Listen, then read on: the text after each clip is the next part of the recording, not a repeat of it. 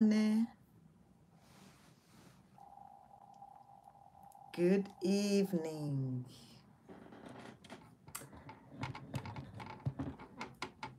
Shabbat Shalom. I pray that you are well and that you have entered his rest. Thank you, Lord Jesus, for rest. Just try and refresh and see who I have missed. Good evening, Mamusindi. Good evening, Amahle. Good evening.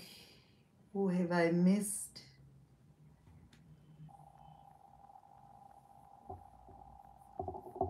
Okay, my computer is slow. Good evening, Stella. Good evening, Nonto. Good evening, Songezo. For some reason, good evening, Bonnie. Happy Sabbath, everyone. That word and that greeting mustn't shock you. It should bring you joy. Good evening, Mamuntando. Good evening, Sisanda. Sisanda, have you arrived? Good evening, Pumza. Good evening, Mamzandile.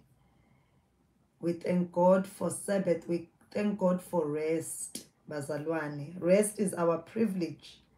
Rest is a gift from God to us. You know that the presence of the Lord in our lives brings us to a place of rest. The presence of the Lord in our lives keeps us in Sabbath, in a permanent Sabbath, permanent rest. Oh, that's great, Sisanda. Enjoy. Good evening, Ellie. Good evening, Mamu UH. The presence of God in our lives brings us to a state of rest. Amen.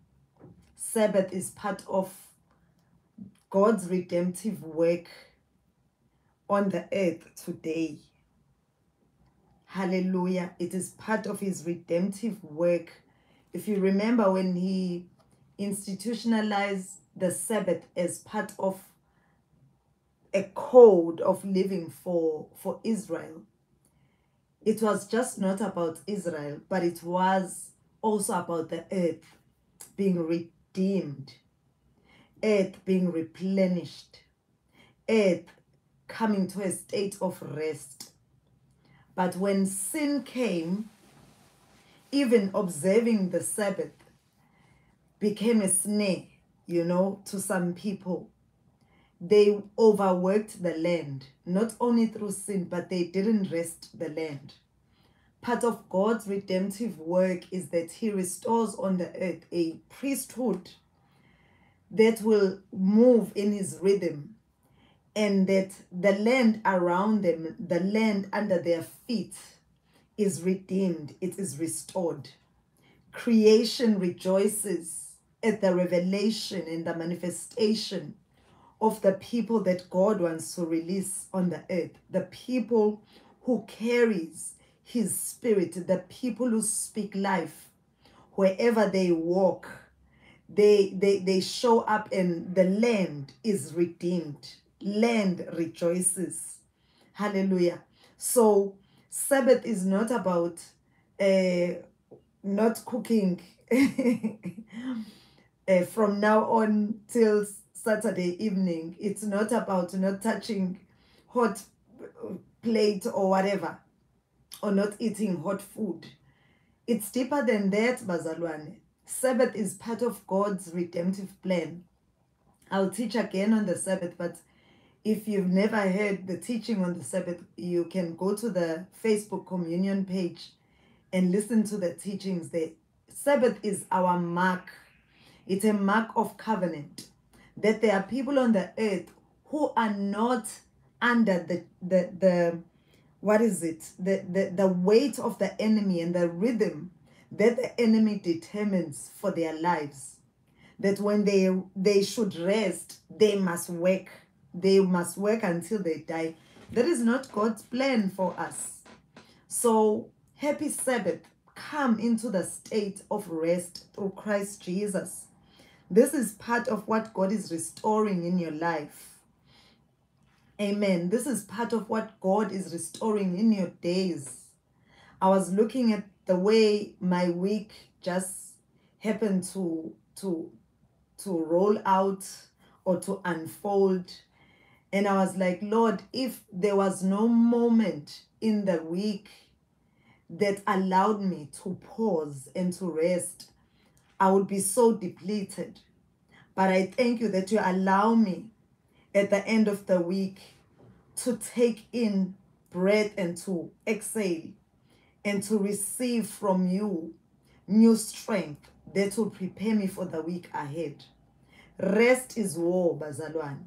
Rest is war, because the enemy doesn't know how to rest.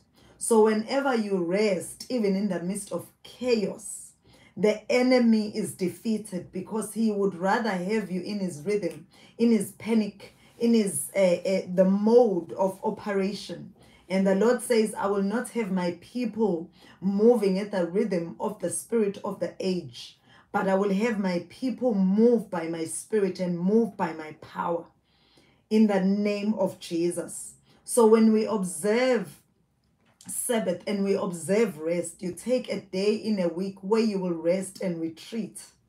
You take in God's strength. You go in the word of God. You spend your day worshiping. Even if you do run some errands, it is in a state of peace, in a state of rest. And you honor God and what he is doing in your life in restoring the rhythm of your days, rhythm of your years, rhythm of your life.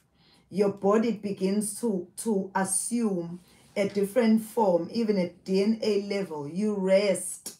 You enjoy God's restorative work over your life. Your mind, you must learn to allow your mind to rest. There are people at 11 o'clock, 9 o'clock, 12 o'clock, they are sending messages. And I'm like, I see these messages in the morning. People who never stop, while they're supposed to be sleeping, they're already in the next day and the next year. No, Zalwan, that is not life. Yes, there are moments of planning and strategizing and brainstorming within yourself, but it mustn't be the norm. Learn to shut down and learn to rest. Amen. So we thank God for Sabbath. True Sabbath is about the curse being broken, because curse causes us to work when we should be flowing under heaven's atmosphere. So when the curse is broken, we are able to flow in the blessing. We are able to flow in God's restorative work over our lives. So again, happy Sabbath, bazalwane. Enjoy the rest of the Lord over your life. Genesis 2, before there was the law, before there were denominations, before there were whatever they call themselves, those who observed the seventh day. Before there was any religion, God instituted his Sabbath, a day of rest. And we are not greater than God, that we think that, it's always, we are always running. It's always on highway 120, bazalwane. There is a moment of resting. There must be moments where you rest.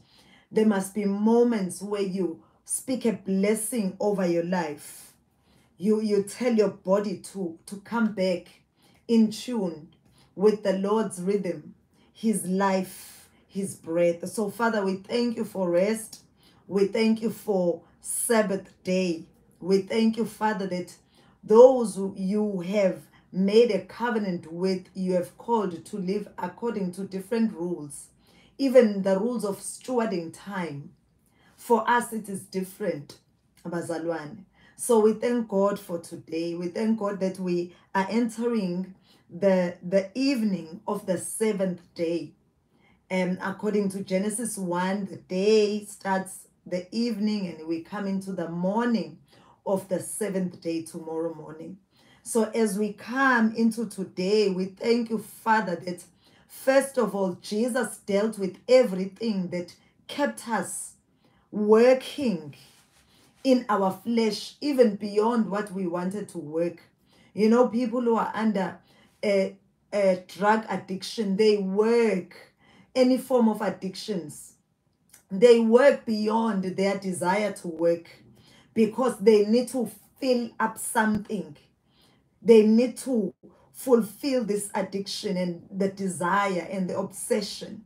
So they never come into a place of true rest. But we thank you, Father, that the work of the cross is able to break every form of addiction and bring us to a state of rest.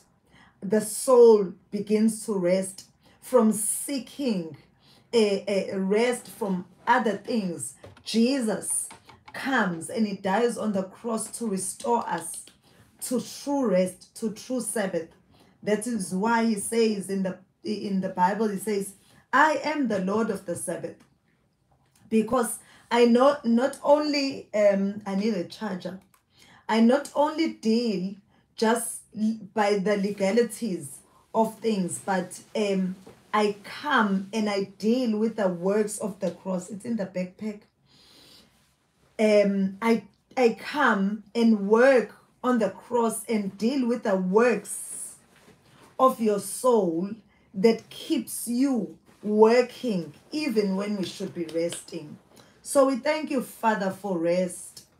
We thank you, Lord, for the restoration of rest in our souls, in our minds, in our emotions, in the pink pencil case. We thank you, Father, in the name of Jesus. Thank you, darling.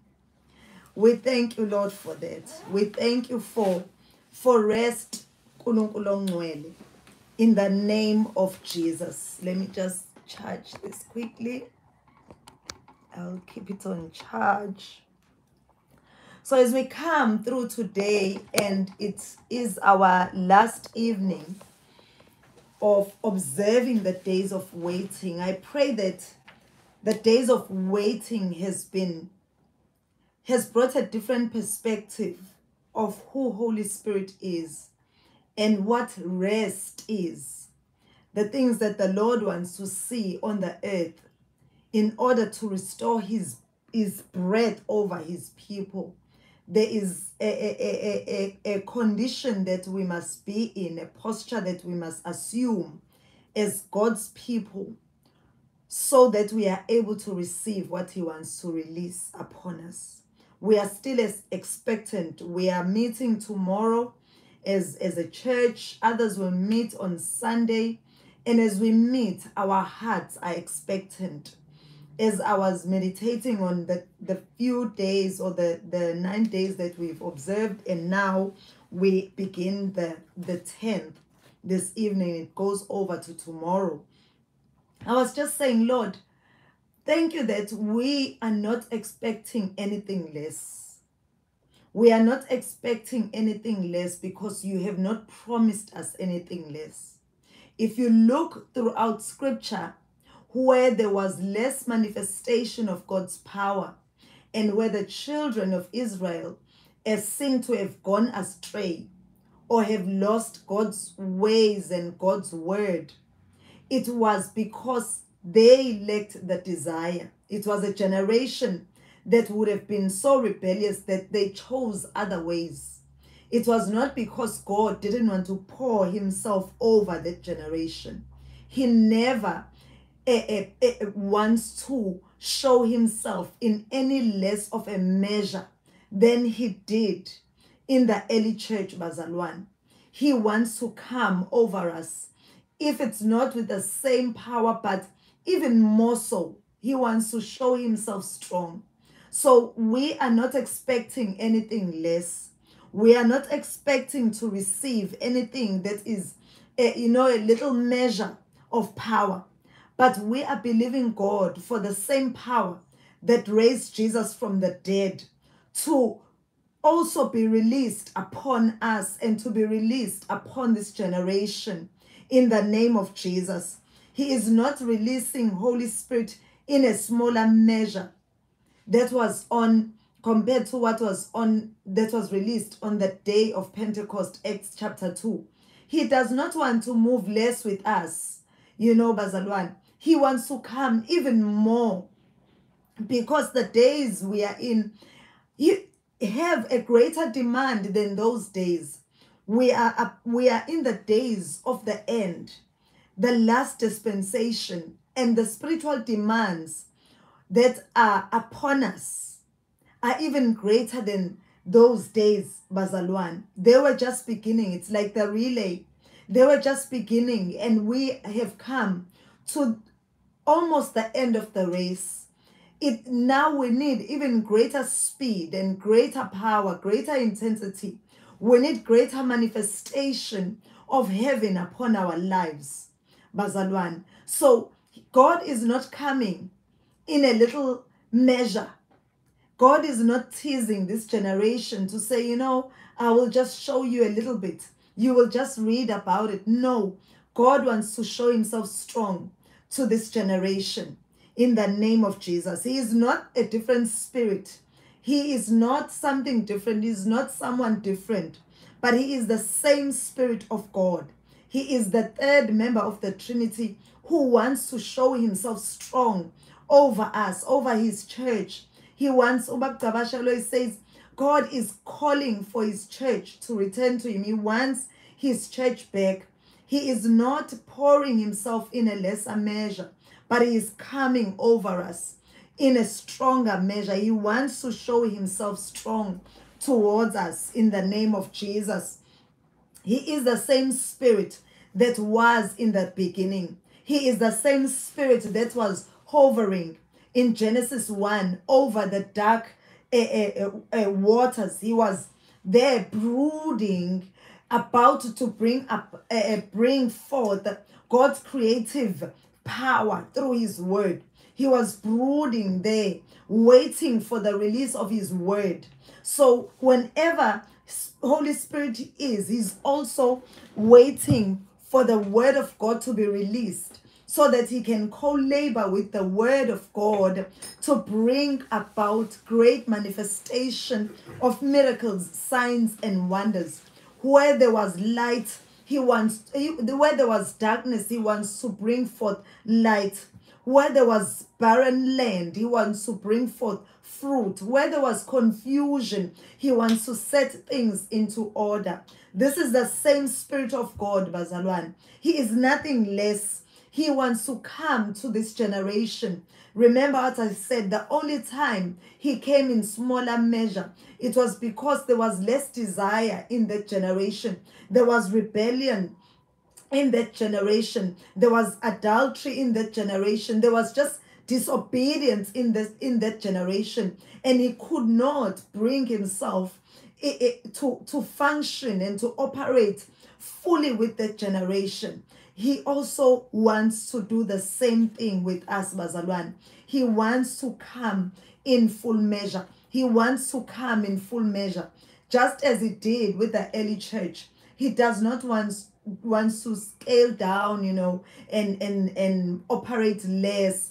But there is greater manifestation that we are to see in these last days in the name of Jesus. He is the same one who was from the beginning. He is the same one who went inside the grave and resurrected the dead body of Jesus Christ.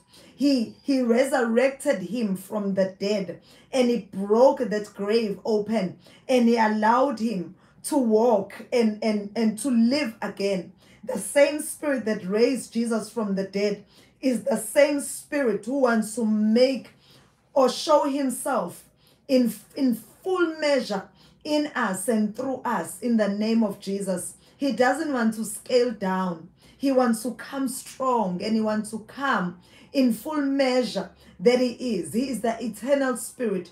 He was there even from the beginning. He will be there forevermore. The Holy Spirit of God wants to raise dead bones in our lives. He wants to raise the sick in our lives. He wants to raise dead things, barren land. He wants to water it. He wants to bring fresh rain over us. Remember what Peter said. Peter said, you repent because there is a season and there are times of refreshing that needs to be released from the presence of the Lord. To the measure and the extent that you repent and you return, that word repent is to return. To the measure that you return is the measure that you are going to begin to experience the days of refreshing. So, Father, this evening, even as we continue to wait in expectation, oh God, we say, cause us to return to a place where we can receive the full measure of the seasons that you want to release over our lives. Each and every one of us must experience a season of the Holy Spirit, and it will manifest differently, bazalwane, because there are different things that needs to be addressed in every single one of us. So times of refreshing may look different to me as they manifest, as they do to you. Maybe to me, times of refreshing is returning of what lost inheritance. Times of refreshing that bring about rest. Maybe times of refreshing to you is to see your child who is addicted in drugs return home, being free from the chains of demonic oppression. Those are times of refreshing.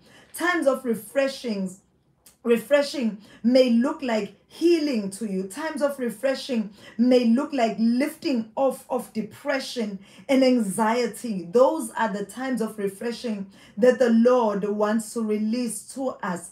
Times of refreshing may look like the economy being restored, the rand coming to full strength. Times of refreshing are ready to be released, Bazalwan. But these times of refreshing are waiting for a remnant to return, to repent, so that they are released from the presence of the Lord. This is the same spirit mentioned in Matthew 16, where it says believers will move in power. They will cast out demons and they will speak in new tongues. In this same measure that the Holy Spirit was promised to us and to the early church, he wants to make himself strong. He wants to show himself in that same measure, nothing less. It mustn't be the casting out of demons and the healing power of the living God is not exclusive to, Ubab Tabashe teaches on the fact that it's just not exclusive to your pastor and your apostle, your prophet. The Bible tells us that it is the minimal, the list of believers must walk in the power of casting out demons. A little believer, not there is no measure, a believer in Christ, a believer in the word of God, a believer in the work that God is doing in this generation must walk in the power of the Holy Spirit, and that power must allow that believer to cast out demons. That power must allow the believer to speak in other tongues. Now, other tongues are just not speaking something you don't know. It is speaking mysteries in God. It is releasing things that in your logic and reason, you may be limited. But as you speak in tongues, you are engaging with the Spirit of God, and the Spirit of God is engaging with your spirit, and it begins to release wisdom and understanding for issues that need the intervention of heaven. God wants to release that upon our lives. He is not a different spirit. He is the same spirit. It is not a different measure. It is the same measure and even more, Bazalwan. The same measure, the same spirit that brings about repentance, the spirit of repentance over a generation that sees 3,000 people saved with one sermon being preached. Not a deep sermon, but just the reading of the word of God and the confirmation that this is the word of the Lord. And people begin to be saved, not because they saw a false manifestation of power, but because they were convicted by the Spirit of God. This is the same spirit that the Lord wants to release upon us. Now imagine walking with that same spirit upon our life, on your life and my life. And as you walk into the train station or bus or whatever, taxi, as you walk in that space, people begin to be convicted. People want what you have. They begin to cry out for the Lord because of the same spirit that moved with the disciples is upon your life. It's the same spirit, Bazalwane, where we are expecting. We are not expecting less. I am not expecting less in the name of Jesus. It is the same spirit who works miracles, signs, and wonders through the hands of the apostles. He wants to work miracles, signs, and wonders through your life in the name of Jesus. Let's go to 2 Corinthians, because this scripture always moves me to jealousy, like literally, right? I always read the scripture and I'm like, Lord, what are we missing? And the Lord says repentance. This generation knows so much. We are dependent on big revelation. But remember, big revelation with no power to move anything is same as a philosophy. You are no different to a professor sitting somewhere in a university who doesn't sleep doing research and he comes up with these big revelations. But big revelation with no power moves nothing. Jesus wants his church to move in power. And that he wants to do so by releasing upon us the same power that raised him from the dead upon our lives. 2 Corinthians 3, verse 7, let's start there. It says, but if the ministry of death, written and engraved on stones, was glorious. In other words, if the ministry of the Old Testament held weight, what is weight? Weight is that which is able to shift things in the spirit. Weight is that which is able to topple principalities and powers and overthrow their seats. Weight is the ability, is the one thing that is able to dethrone principalities and powers over cities, over your families. It is able to dethrone the works of the enemy over a region. That is glorious power. If Elijah and Elisha was able to deal with principalities and powers of his time, they were able to deal with the Jezebel of their times. They were able to deal with kings of their time. They were able to shift things in their time by this same spirit, yet operating in the Old Testament. Now, how much more? How much more? Verse 8. It's okay. Let's read. Let's complete verse 7. It says, there was this covenant held so much weight, so that the children of Israel could not look steadily at the face of Moses because of the glory of his countenance, or glory on his face, which glory was passing. If what was passing was held so much weight, Bazalwan, such that it changed the very face of Moses, and they couldn't look at his face, how will the ministry of the Spirit not be more glorious? You know, if you compare the power that they moved in, the glory that they moved in, Moses, Elijah, Joshua, they moved in so much glory, Bazalwan. All the prophets of old, David, Samuel's, all the prophets of old and the kings who obeyed God moved with such power. Now, Paul is saying, how much more us who are moving with the Spirit of God, with the ministry of the Spirit, not just the ministry of the old covenant, but the ministry of the Holy Spirit that was released upon the first disciples. How much more? For if the ministry of condemnation had glory or had weight, the ministry of righteousness exceeds much more in glory. Which means we shouldn't be looking back and desiring what they moved in.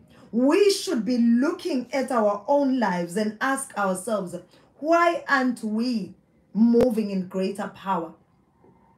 We stand on their shoulders, Basalwan. We stand on their shoulders. We are not starting from zero. And we are not just moving with nothing. We are moving with the Spirit of God. Now, when we read scripture, we should be led to this expectation that is beyond anything, the desire that is so deep that we say, Lord, if Elijah moved with so much power, if Elisha moved with so much power, if Moses moved with so much power, David, Samson, I mean, all these people of the Old Testament, they moved with so much power. Lord, what is it that needs to happen in our generation for us to experience the more?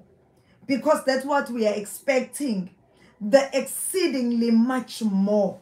In the name of Jesus, it says, for even what was made glorious had no glory in this respect, because the glory that because of the glory that excels, we should be carrying the glory that excels.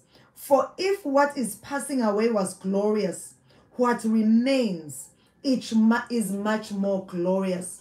So Father, we pray even on this 10th day that you bring us to a place of deeper desperation for what you want to release upon our lives.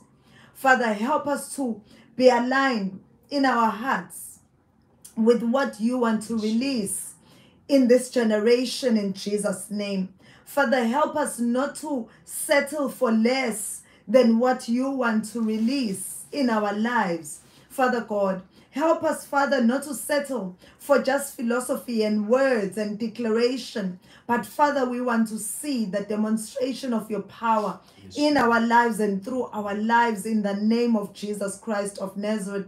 Even as we have observed these days of waiting and we continue into tomorrow and we meet, some will meet on Sunday. Father God, we pray that you release upon us a fresh desperation, a fresh desire. For you work in us the desire to love you. You work in us the desire to obey you. You work in us. We cannot do it on our own, oh God. We pray, Father, that we do not settle for that which is less than what was released in the Old Testament. We do not settle for less than what was released on Moses. His glory, his face began to shine. Lord, the question is, why are we settling for less than that? Why are we settling for less weight, less weight? Father, we repent for being in a place of being content and being satisfied with the things that you are not working in the name of Jesus. And we want to come even on this 10th day in the name of Jesus as we break bread. Father, we thank you that we have the blood-bought right to receive even greater glory. It was bought for us on the cross. For us to experience greater glory was sealed by the cross of Jesus Christ. So we will not settle for what this covenant, for less than what this covenant is releasing upon our lives. We will not settle for less than what this covenant has for us in the name of Jesus. We are in the dispensation, Bazalwane, of priests. If we are going to move with any weight, we are to understand the power of this table, the power of communion, the power of communion in your private life, at work, wherever you are, where you turn and you break bread and you understand this weight, Bazalwane. We are the priests who are going to begin to shift boundaries beyond what the enemy wants us to move. We are the priests who will establish the altar of the living God and establish the kingdom on the earth. May the Lord bless you, Bazalwane. Even as you have observed these days of waiting, may the Lord respond to you even as you have sought after him. May he reveal himself strong upon your life in Jesus' mighty name. Hallelujah. As we eat and drink.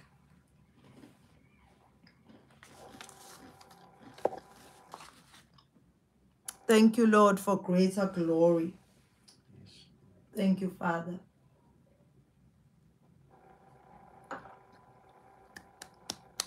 Thank you, Lord.